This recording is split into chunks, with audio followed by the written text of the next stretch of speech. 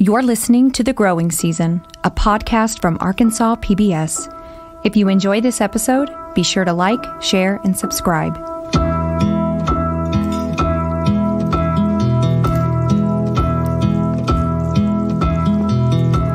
Eating is an agricultural act. Kentucky farmer and author Wendell Berry said that in his 1989 essay, The Pleasures of Eating.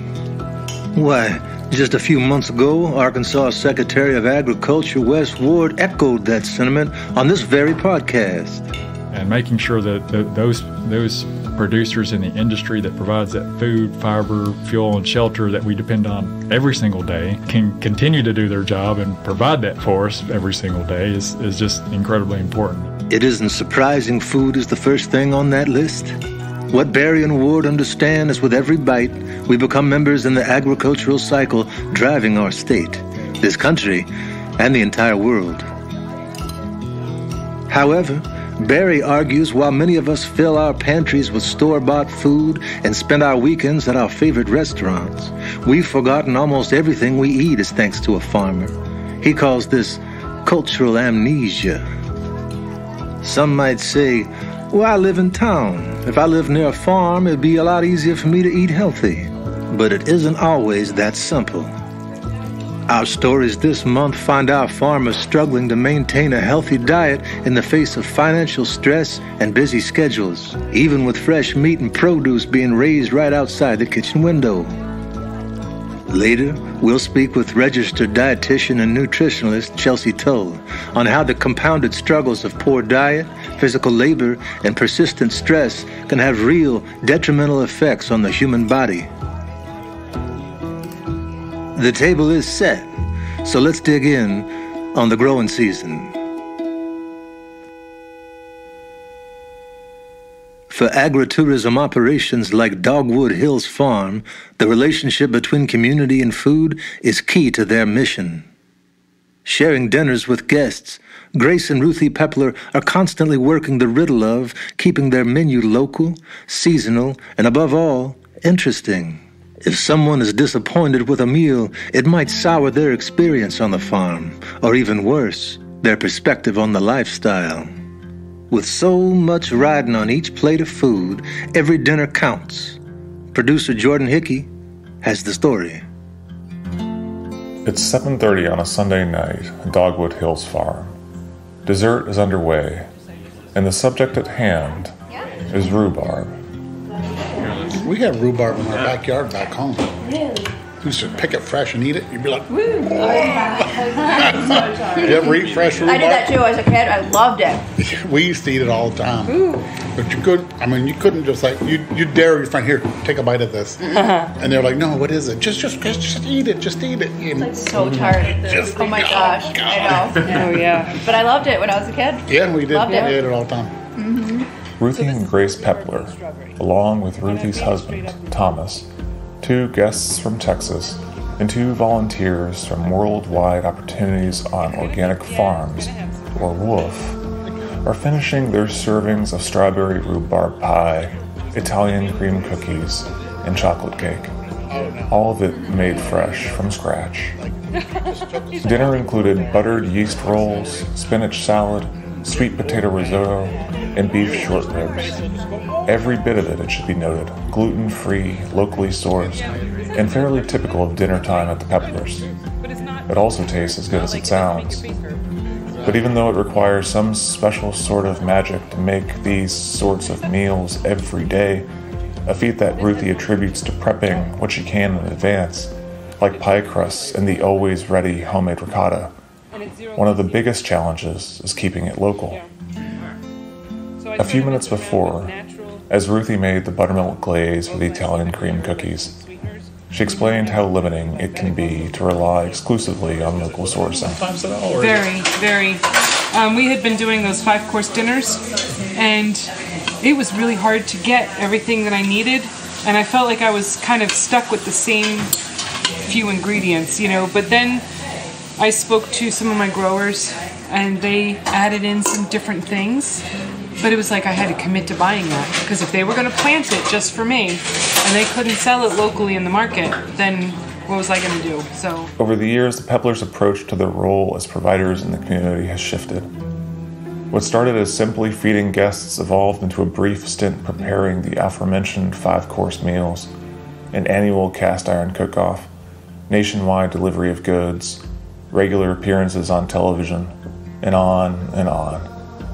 Most recently, they've focused on the needs of people who are staying in hundreds of cabins up and down the Buffalo River. For our meals. So now we've shifted gears, and what do they want? So they want the lasagna already made. They want the gnocchi baked and ready to just pop in. So we worked with that over the last year and tried to narrow it down to all things that come from the farm. So a lot of dairy focus, our hand-rolled pasta, local beef that I know I can get a steady supply of ground beef. Like Ratchford Farms always has ground beef for me if I need it. So an 8x8 tin that's sealed really well. They can heat it on the campfire or in the oven or spoon it out and heat it in the microwave. Whatever they've got when they get to where they're going. That was key. Yeah. Italian cream cookies. Okay, do you want to do that? A dozen, yeah. This gets at the heart of serving a community's local ecosystem. It's not just a matter of considering your own needs, but the needs of your local producers, your neighbors and partners in the community. Our sources are good. They're steady. They know that we're steady. Like my greens come every Friday, and I can use them. Every now and then I'll tell him to pause it, but if I don't get it and have it set aside for Friday, he can take it to the market and sell it. He'll sell out. But I'm trying to use what they have on hand all the time. That helps a lot. And like if you've got a local farmer and they're sending 3 hogs to slaughter, they're only getting 6 tenderloins back. And if that's what they're doing every couple of months and all you want is tenderloins, that's not going to help them. So figuring out different cuts of meat that I can use and incorporate into my dinners and into my, now most of it's the guest dinners. They all want to stay here for dinner. So we do breakfast, we do dinner, and sometimes there's farming in between. Yeah, most days. Sometimes it's simultaneous. So back at the dinner table, all the dessert plates have been wiped clean, and conversation continues. Right. No one is in a hurry to get up. This moment seems to represent what food means to the Peplers. It's community, and bringing people together, meeting people's needs, whether they're gluten-free or just want to learn more about where the food comes from. And for the Peplers, food is an act of service, one that goes well beyond the supper table. For the Peplers, food is an act of service. In June, Ruthie will be providing that service alone for a while, as Gracie heads out of the country for a mission trip. We'll discuss how, even though the farm is family-run, profits at Dogwood Hills are still razor thin.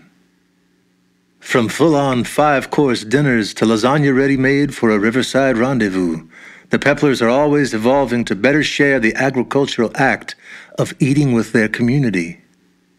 They understand that when those communities fray, the work of farmers becomes much more important and much more isolating. Some, like Darren Davis in Lakeview, Arkansas, have seen firsthand what happens when a fellow farmer feels abandoned by his community and his calling, leaving those like Darren wondering what more, if anything, they could have done. Producer Antoinette Grajeda has the story. Rich Arkansas Delta soil stretches for miles beneath an endless blue sky. A strong breeze is a welcome relief to a heat wave that's arrived in Phillips County, where temperatures climb into the 90s. There's barely a cloud in the sky, just a few small wisps of cotton on the horizon, but rain is still on the mind of Darren Davis. A wet few months has meant a slow start to the growing season. Rain has been a lot. Yeah, it's been a lot. We're really, really behind. We're normally much further down the road than we are right now. So, but this week is dry and hot. So we'll make it up. Yeah, we'll have to run some late nights, but we'll make it up. Darren knows not to curse the rain too much because he'll need it during the extreme heat of the Arkansas summer. No, I've learned over the years to be patient, to just sit and wait. That's all we can do anyway.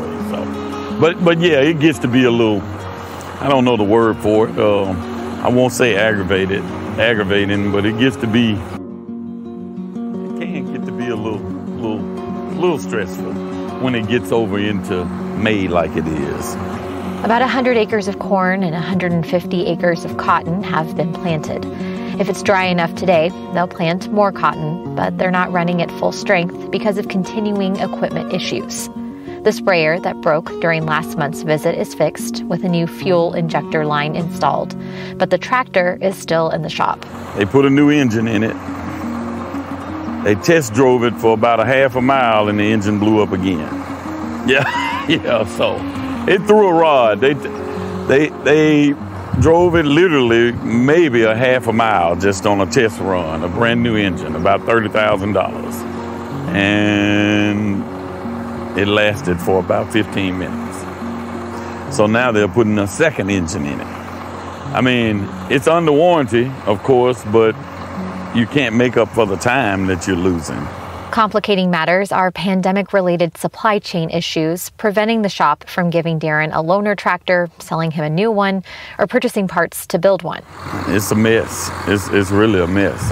So we're working 2 tractors when we're normally working 3, and that's been a problem.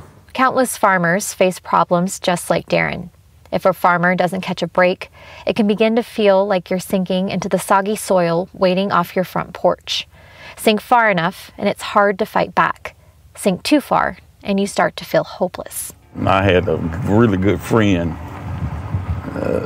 that committed suicide pertaining to farming, and it was really devastating for us. As his friends, because he was a local farmer and a very good friend. So this was maybe 3 years ago, I'm guessing, maybe 3 or 4 years ago. And he and I talked, and we talked about it, and you know, at the end of the day, he still committed suicide. So that was pretty devastating for me and all my friends. Losses like this are devastating to small communities like Lakeview, where suicide is personal. But farmer suicide is a global problem with staggering statistics. According to a study from the University of Iowa, here in America, farmers and ranchers are 3.5 times more likely than the general population to take their own lives. In 2018, The Guardian reported that in Australia, a farmer dies by suicide every 4 days, while it is twice as common in France. India has lost over 250,000 farmers to suicide since 1995. To help center himself on the hard days, Darren reflects on his father's wisdom.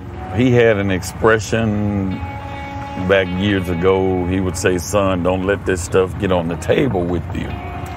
So he taught me well as far as the ups and downs of farming. Today, Darren is focused on what he can do. He climbs into his silver pickup truck and follows behind one of his crew members, Jamel, who's driving a blue tractor to a 75-acre plot nearby. Darren helps Jamel line up a yellow implement called a rullicone on the planting rows. A gray coyote happily bounds across the property in the distance. They're plentiful in the area. The animal disappears as the tractor digs into the soil. Darren inspects the rows. While the ground is still a little damp, he says it's workable and they can continue preparing the land for planting. A sign of hope and the promise of progress.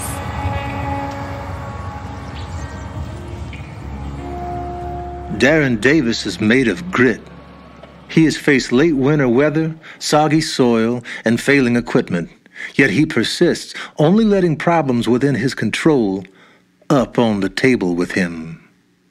When we catch back up with Darren in June, we'll discuss how weather and equipment delays begin to have a very real effect on his bottom line.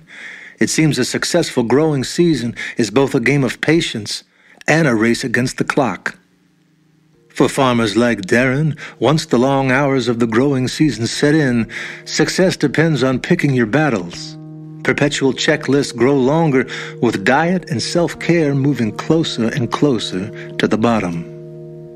Even at Heifer Ranch in Perryville, where unique farming practices focus on the health of the land and the livestock, Donna Kilpatrick finds the worse she eats, the less she sleeps, and the less sleep, the worse the cravings.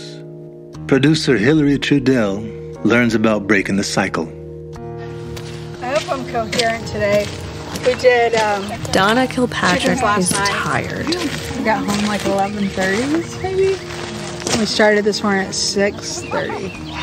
But yeah, we had about 60% of these steers had gains of over 100 pounds. Oh, wow. Since mid-March. So that's I mean, the season's just started with forage.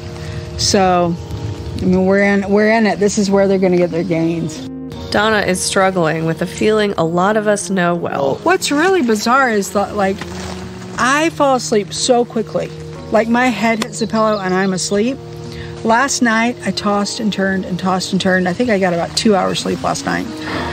So it's that I used to drink and I don't drink anymore. I feel exactly like when you have a hangover. That's exactly what I feel like. Like the whirlies, like my head, like we were talking about it earlier. Like it feels exactly like a hangover. Her schedule doesn't really allow for much rest. It's one of those times where there are no days. There's just what you have to do next. And I have EOV testing. I think we talked about that, the ecological outcome verification testing tomorrow, which means I have to get everything packed in the truck tonight and leave tomorrow morning at 4 a.m. So it's another super early morning. Oh, and then I'm speaking at a conference, which is sort of a big deal. It's a big conference, Regenerative Rising. And I'm on a panel and also leading a discussion. And so it's not something I can just spout off some stats for it. So I have to be thoughtful about it. And I just realized that I have an axle or something that broke on my gator. Which I needed to take. I need to take that up to Missouri. I pull a trailer and bring it along. So I don't know how we're going to get that fixed before then, but figure it out. We asked Donna about the EOV process. The first time we go to a farm, we do what's called long-term monitoring and short-term monitoring. So long-term monitoring, we're doing a test that's much more intensive, and we only do that test once every 5 years. So it involves laying out these 3 transects, and then you're taking different tests at those transects. So it's about a 6-hour process just for the long-term monitoring. And then on every farm, we also have 10 what are called short-term monitoring sites. So we randomly, using a computer program that like randomly picks sites, drop posts in like markers. They're actually GPS markers into the ground so that we can come back to that exact spot the next year. Short-term monitoring is done every single year. The first time you do this, you're getting a baseline. It's a pretty quick test, but it has to be accurate. Mm-hmm. Yeah, you just have to be on your A game when you do this. With so much to be aware of, we asked Donna what she eats to fuel her for all of her activity. Hydrate. Water, water, water. But I'm not doing that. Right now I'm drinking coffee. Something like a veggie burger would be really good. Actually, broccoli sounds awesome right now. Oh. Some veggies. Yeah, I don't know. But a milkshake also sounds really good. We wondered if Donna was unique in her network of farmers in terms of her diet. I think everyone to be growing for grassroots has to deeply believe in raising the best livestock possible for consumers because the standards are so incredibly high. They want the best for their animals, they want the best for their land, and they want to do it in a way where they're profitable. And she sees that kind of pride every day. Like it's funny. We have a person that's with us this week, and she helped with chicken catch last night, and she's helped with chicken chores this week, and she commented, I had no idea this much work goes into raising a pasture-based bird. They should cost $500 a piece.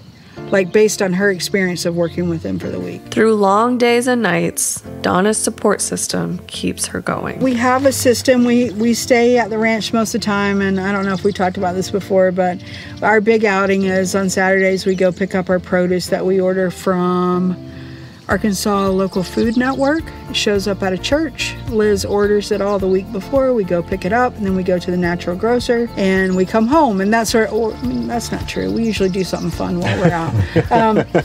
But anyway, so that's where we're getting our food. Sometimes as many times as possible from our own garden here. Liz takes care of all that stuff, and I just go along and throw in the basket some special things that I want. I'm sure there's a lot more planning involved than I'm aware of, and I probably should say thank you more often. Just for health reasons, we stopped drinking about 2.5 years ago. And I feel like the focus on really like being conscious of what we're putting in our body sort of shifted at that point. And I literally had a salad the other night with no meat on it that was far superior to this. Is it Wagyu beef? Mm-hmm. Local, grass finished. That salad was 500 times better. Through work and finding time to eat, Donna and Liz are also carving out time to have fun. And you all saw a band there, right? Yeah, we saw St. Paul and the Broken Bones. How was it? It was fantastic. Yeah. It was a great venue too, and we're really up front. And still find time for adventure. Dad. Oh, right. Yeah, we're going to go help Liz's dad, sort of. But that's sort of a vacation because I don't know if I told you I bought a small Airstream. And it's in Massachusetts, so I'm going to bring it back. Nice. So there's a little bit of, seeing him will be fantastic too. But then bringing home the Airstream, I think is going to be a lot of fun. Doesn't that make 2 Airstreams? Well, one's for sale if anyone's interested.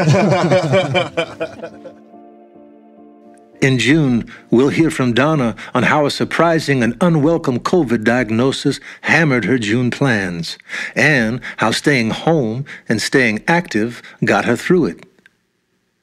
After years on the land, Donna's palate has changed. The cravings for steamed broccoli are just as enticing as those for bratwurst. With the help of her wife, Liz, Donna has taught herself to crave healthier food. Family can be a powerful motivator for breaking bad habits. As Will and Rachel Norton stock their shelves for the coming week, Will sees spread out before him proof of his victory over a poor diet. Rachel and the kids are a constant reminder of what he's fighting for. Producer Jordan Hickey has the story. The Norton's kitchen looks pretty similar to most any other American kitchen. Spread across the counter are economy-sized boxes of fruit roll-ups and ring pops and goldfish crackers and a box of donuts, and, oddly, several bunches of bananas. But here Rachel and Norton describe it. This isn't what the family's countertops usually look like. The snack food is left over from that morning's charity adventure race in Snowball, 40 miles to the southeast, where the Nortons run an Airbnb and are raising funds to rebuild a historic gymnasium. No, the donuts are a special treat. We just get those occasionally. You know, bananas are a fruit. We try to keep bananas and apples and occasionally grapes and things like that. Goldfish, we went through a goldfish phase. We're kind of out of it. We're kind of Cheez-It people now. That's a good snack. I'm just gonna tell you all the food we have. To really get a sense of how the Nortons are eating, however, one need only look beyond the countertop to an antique window hung on the wall. Inside the panes are the days of the week, and on the 8th pane, the word menu. On this week's menu, ham, at least in part. Tomorrow we'll have ham, and Cal, can you go see what kind of vegetables we have? Yeah. Please? Go look in the freezer in the middle. Tell me what we got. We've got some stir-fry vegetables that got left over from the weekend, so we'll probably do a chicken stir-fry on Wednesday.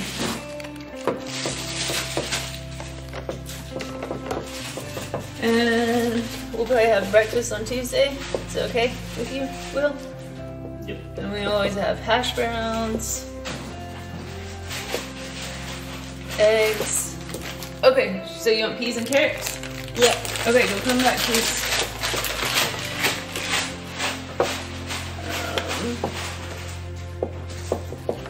We'll have biscuits.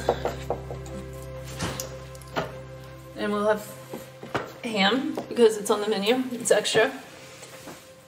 And let's see. Bananas. Rachel goes to the family freezer and pulls out a side of ham roughly the size of a small coffee table.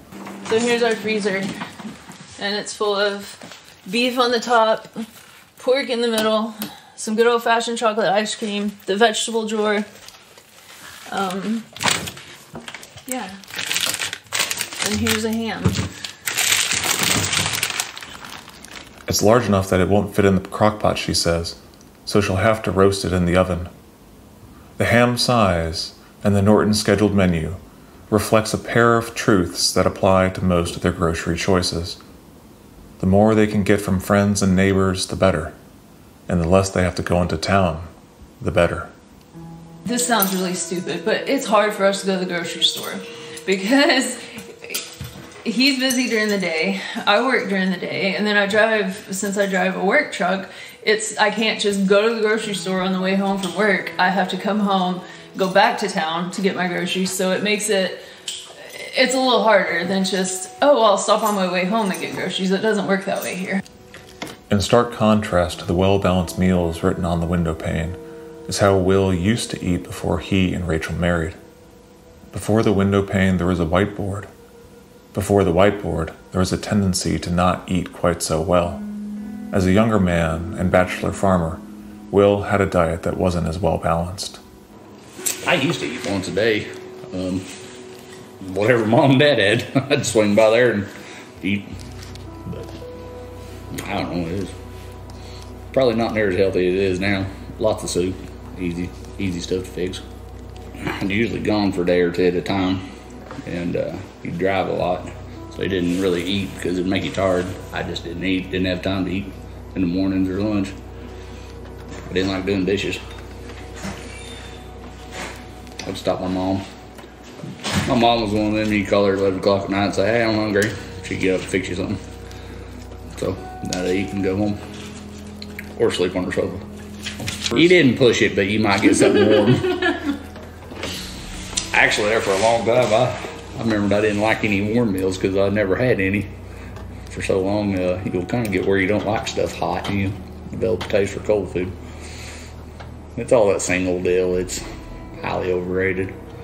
Although Will sometimes slips back into his once-a-day habits, and one might be surprised it doesn't happen more often. The antique window pane on the kitchen wall serves as a reflection of the healthier, everyday choices Will is trying to make, for his farm and for his family. In June, Will and Rachel will be feeling the heat set in. Their successful season is beginning to boom. But the Nortons know that more profits and a bigger operation mean higher costs, which can become staggering in the 2022 economy. When your season is going as smoothly as Will and Rachel's, everyday choices, like a healthy diet, are easier to make.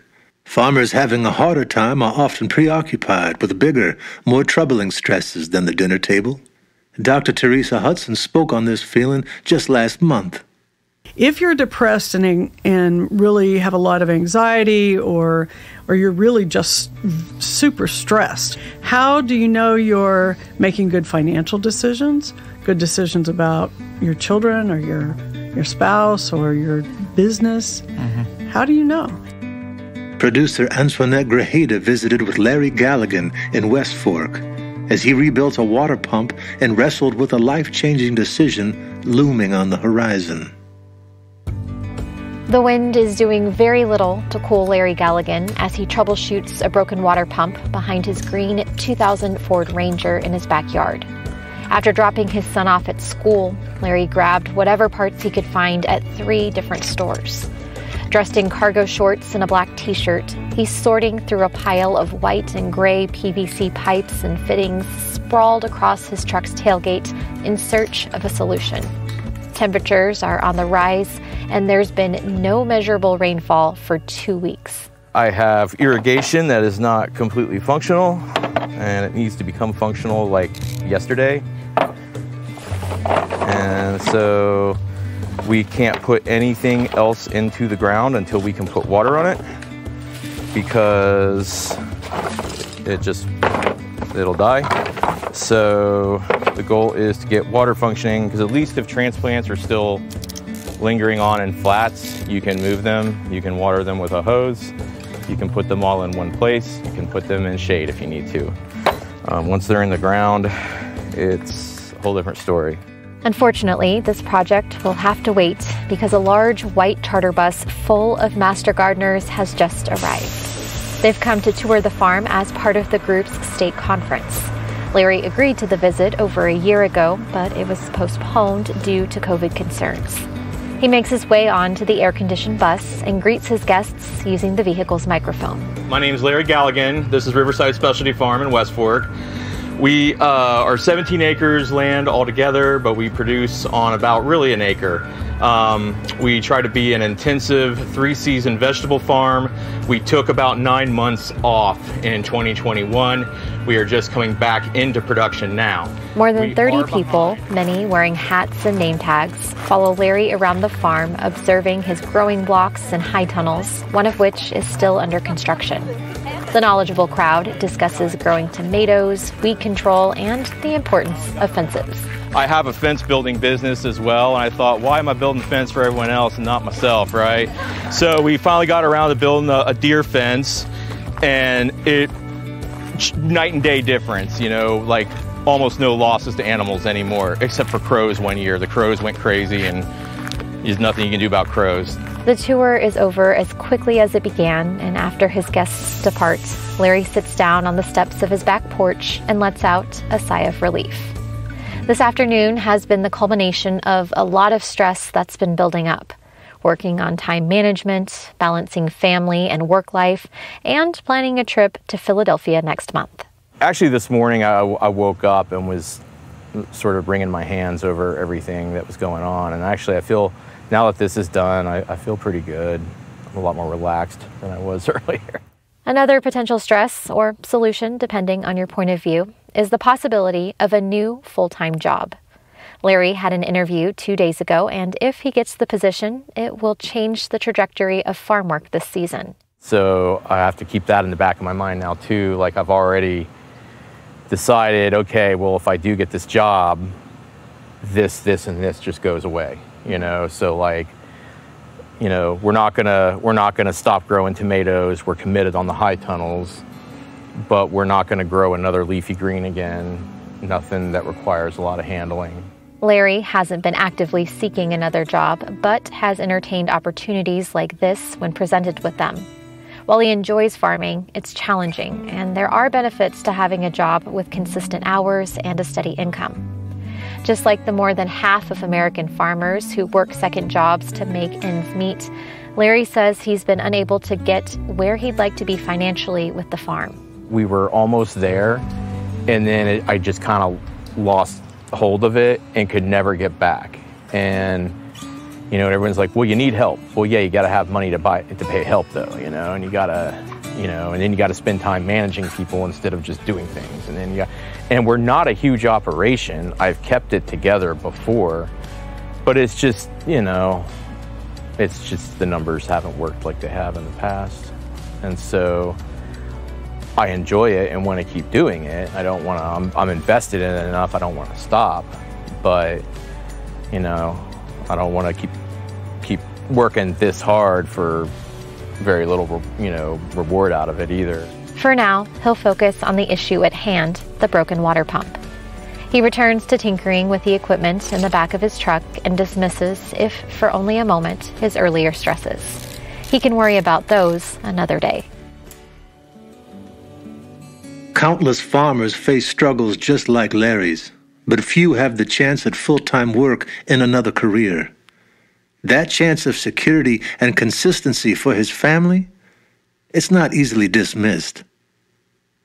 When we catch back up with Larry in June, we'll see if he takes the full-time job offer and just what that decision means for his well-being and peace of mind.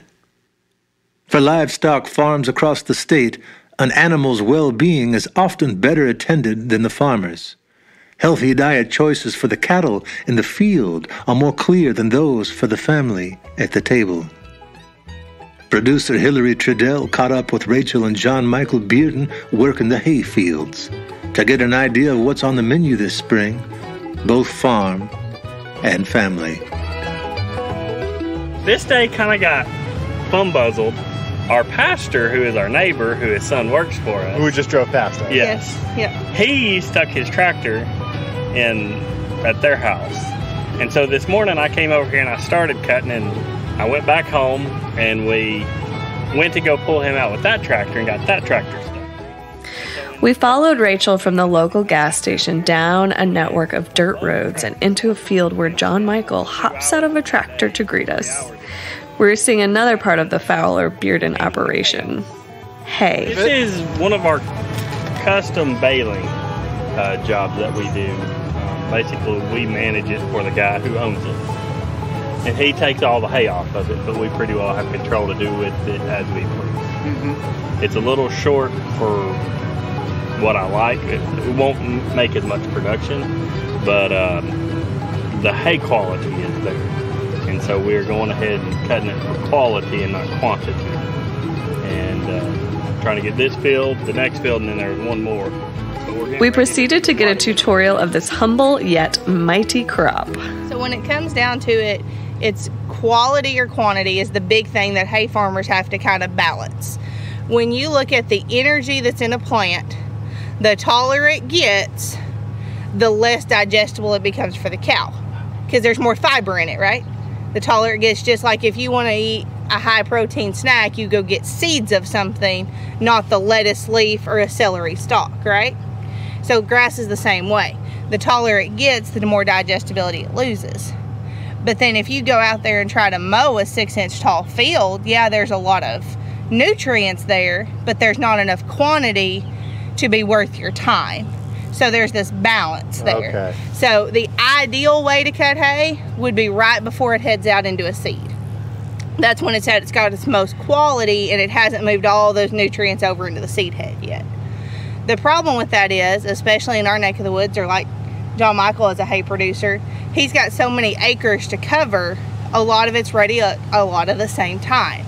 Right. Because when it's time, it's time. But what does it do for a cow? Hay is basically a substitute for, it's a forage. And in the summer and the spring, depending on how well you manage, you're grazing cattle most of the time, right?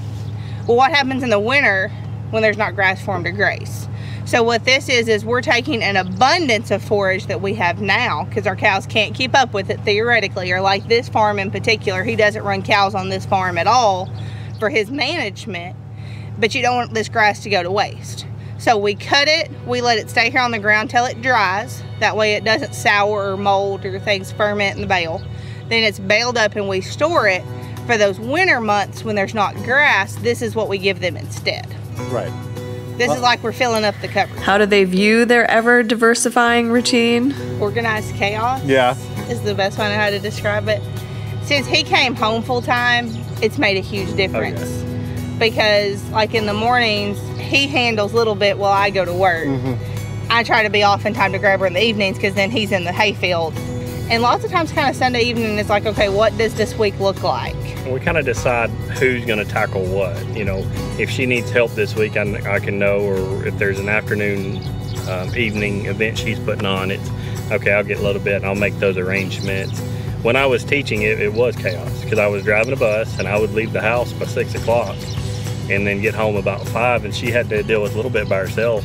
And I came to a farm, and it was take care of it, and I missed the paycheck, but I don't miss the scheduling mess that it created, because it put a divide in our relationship, and it was tough having all of that on your shoulders and trying to make time for each other. And I think a big part of it is communication. Like when we wrap up a project, or like when I leave work for the day, I pick the phone up and call and say, hey, what do I need to grab in town before I come that way? Or where do I need to meet you for this? Or we stay pretty close in contact most of the day, and I think that helps quite a bit. How do the Beardens fuel themselves for so much activity? We're going to go to Fat Boys on Saturday night for a steak. Okay. I don't cook. I got 2 places that I eat. I eat at the Mexican restaurant and Fat Boys. And they know me when I walk in. I'm either going to get a grilled chicken sandwich, or I'm going to get a steak. Or at the Mexican restaurant, I'm going to get 2 chicken tacos and a beef enchilada, and I'm happy. And that's like you asked about juggling all the things. I would say that the biggest ball that I let drop and hit the ground and don't worry about is those traditional housewife kinds of things. Because I would rather come home in the evening and spend time in the barn or helping check cows or do those kinds of things. I really don't want to go inside and clean house and cook dinner. And when we try to buy groceries and plan like we're going to cook dinner, we don't. A cow will go haywire and we're having to go get cows up. or something will break down. Some catastrophe will be going on, and we still don't get done till 8 o'clock. And you look at each other and say, "Do you really want to cook dinner?" And I asked, "Do you want to do dishes if I cook dinner?" The nights that I have to keep a little bit, we'll go eat there some nights. And they can tell the nights that I'm frazzled with so much other stuff going on, and they're like, "Come here, Lexi Grace," and they'll take her up and they'll go and let me just have time to compress, or even when we're together, just us alone time. Someday she'll go sit down at the front desk and help check people out as the cashier and color, and we just have a dinner alone, and it's kind of nice. Like so much the Beardens do, they see food and quality time as essential teaching tools for the young person in their orbit. And the biggest thing for me is I don't care what we have for dinner. I don't care where we go. I don't care if I cook or we go eat somewhere. I want to have dinner around the table as a family. And I think that's something, even when Brandon's with us or our barn kids, we may go out to Fat Boys and have a table of 6. Because we're not going to go send these teenagers to fend for themselves. We're going to gather everybody up. We're going to sit around the table. We're going to pray before we eat. We're going to put the phones away and have a family meal. And I don't care where it's at. But that's a big thing for me. As we say goodbye to the Beardens, we are invited to the big table. You want to come at lunchtime and we'll take you to Fat Boys? Maybe we'll see what all the fuss is about. When we catch back up with the Beardens in June, we'll hear how Rachel uses her position at the U of A Extension Office to help guide other farmers in her community through this tumultuous season. Whether they're planning an early cutting of hay or pulling a local preacher from the ditch, it's no wonder Rachel and John Michael have a hard time cooking a family meal every evening. And they're not alone. The average American eats a fast meal from a restaurant almost 6 times per week. And while eating at a restaurant isn't inherently unhealthy, research shows that an average of 60% of restaurant meals are detrimental to your health. So what are the signs that your diet needs to be addressed? And what kinds of consequences does poor diet have on our bodies and our minds? Arkansas PBS producer Corey Womack finds out more from registered dietitian Chelsea Tull.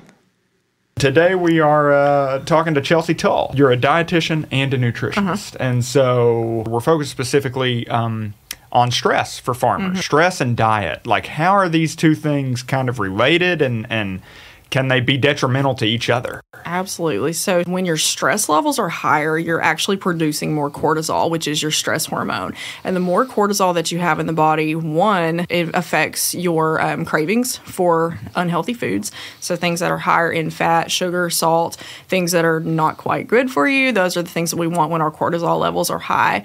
Also, that extra cortisol also hinders us from losing weight the way that we want to. I think a lot of people think farmers out in the field working with heavy equipment, I think a lot of people think they're just naturally fit. Can't outwork a bad diet. So that's right. Really what it comes down to. And then, sometimes stress also tends to make us want to, reach for those comfort foods and things that are, again, not going to fuel your body very efficiently. Absolutely. No, we like I said, we're following 6 farmers this year, and I think the main barrier for so many people, including our farmers, is that higher cost. Yeah. What are some things that you might recommend? How do you eat healthy on a budget? One is shopping sales and shopping things when they're in season. So, of course, when you buy things that are in season, produce that's in season, you're going to get it cheaper. Buy it in bulk if you're able to. Utilize your freezer space. So when you freeze vegetables or fruits or any kind of produce at its peak ripeness, when you thaw it to get ready to eat it, you're still going to get that same amount of nutrients as you would otherwise. Shop the sales as much as you can. You can also, again, utilize hunting season. A lot of people are, doing that. So, you can get a deer. That's a great lean source of meat. Utilize that freezer space as much as you can. Are there nutritional benefits to eating organically and fresher foods? Things that are more highly processed, you're going to end up with a lot more sodium and, fats, things to help preserve that shelf life. Whereas the fresher foods, things that, grow from the ground, you pull it right out, you eat it, prep it, whatnot, that's going to be healthier for you because you're not getting that extra fat, sodium, sugar, whatnot that they're going to use to preserve those things. If your barrier to entry is the only thing that I can do is something that's not organic, maybe I'm looking at an organic produce versus a non-organic produce, any produce is better than none. Right. So We talked to a farmer this month who she was preparing for a conference, and she had some broken down equipment, and she even starts the interview saying, "I hope I'm coherent because I didn't get any sleep last night." How does that kind of affect our dietary? Lack of sleep can also lead to higher cortisol levels, which again cause you to crave those foods that are not quite so healthy for you. And then a lot of times too, we tend to compensate for lack of sleep with adding something extra. So something sugary. You'll see people who are like, well, I didn't get much sleep tonight, so I'm going to slam the extra coffee. If it's just regular coffee that you're drinking, may not be so bad, but if it's, the sugary, that can be pretty detrimental to your health, as well as things like soda, which are, much higher in sugar. The more of those that you're going to drink, the worse off it is for you. So, somebody high blood pressure, I know like somebody pre-diabetic, somebody that they're, your A1C's coming back real high several times. What's the game? What are we cutting out? Of course, everyone's plan is going to be a little bit individualized, but let's say, it is the pre-diabetes that we're looking at. We're going to look at lowering your amount of carbs and refined carbs specifically, increasing things like whole grains, fresh fruits and vegetables, and then really focusing on that lean protein as well to try and get that blood sugar lowered. And that's really, maybe even more than a pre-diabetic diet. That sounds just like a healthy diet all around. It sounds like, would that be the game plan for somebody with high blood pressure as well? Absolutely. Yeah. So we really kind of focus on, the more of like the Mediterranean style of eating. And then USDA actually has a tool called MyPlate. So you remember the food pyramid? I do. Yeah. So they've actually rebranded it and totally flipped it up on its head to make it way more user-friendly. So you can find this at choosemyplate.gov. But it's a graphic of a plate, and it is divided up into 4 sections. So one of those is fruits, a quarter fruit, a quarter vegetables, a quarter protein, a quarter starch. That is what we really start with most patients as a beginning point to say, okay, this is what your ideal plate should look like. Now tell me what it actually looks like and what are some things that we can do to try to make it look like this. Yeah. So if I'm a farmer, particularly in y'all's region, and I'm feeling this fatigue, I'm feeling this loss of sleep, and I know I'm probably not eating as I should, how do I reach out? Where do I go? Yeah, so you can find us at SeleneWeightLoss.org. You're going to find our online seminar there, which just explains a little bit more about each of the procedures and the non-surgical options also. I will say we are an accredited program, so we're very, very proud of that. So there are certain standards and guidelines that we have to uphold to. What that means for patients is that when they come to see us, they are in a safe place. Our motto at Selene Health System is friends and family, taking care of friends and family, and we take that very, very seriously and very literally. Thanks so much. Not only as a diabetic, but as an Arkansan, thanks so much for the work you're doing to keep folks healthy, and thanks for joining us. Yeah, thanks for having me. Whether it's a plate of greasy enchiladas at Rachel and John Michael Bearden's local Mexican restaurant, or a quick visit to Burger King on Donna Kilpatrick's drive to her next conference. Whether it's a well-orchestrated 5-course dinner at Dogwood Hills, or a week's menu hastily written on an antique window in Will and Rachel Norton's dining room. The agricultural act of eating is no easier to manage for farmers than it is for the rest of us. Food is often disregarded for more pressing matters, putting our health and our future in jeopardy. So what is there to do? Try remembering the words of Darren Davis's father. When it comes to the worry and struggle you can't control, don't let this stuff get on the table with you. Instead, fill the table with healthy food, family and friends, and if you can find a lull in the conversation, remember to thank a farmer. The founders of the feast. Next month, we'll catch back up with our farmers working in the June sun. We'll also speak with Dr. Ron Rainey, director of the Southern Education Risk Management Center in Little Rock, on the continuing financial hurdles our farmers are facing in 2022. The growing season is funded through a Farm and Ranch Stress Assistance Network grant provided by the United States Department of Agriculture and administered by the Arkansas Department of Agriculture. This episode was written and directed by Corey Womack of Arkansas PBS. Our stories are covered by journalists Antoinette Grajeda and Jordan Hickey, as well as Hillary Trudell, Omaya Jones, and Andy Vaught of the Yarn Storytelling Initiative. Audio mastering was done by engineer Tracy Prince. This podcast is an Arkansas PBS production. I'm your host, Ben Dickey, and this has been The Growing Season. If you enjoyed these stories, please review our podcast and be sure to follow Arkansas PBS on Facebook, Twitter, Instagram, and YouTube.